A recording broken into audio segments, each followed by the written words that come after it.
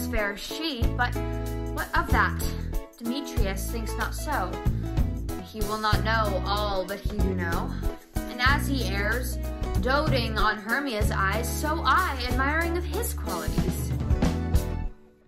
Things base and vile, holding no quantity. Love can transpose to form and dignity.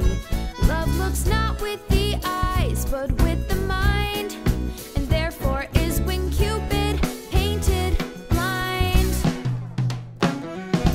Nor hath love's mind of any judgment taste, wings and no eyes, figure unheedy haste, and therefore is love said to be a child, because in choice he is so oft beguiled, as waggish boys in game themselves forswear.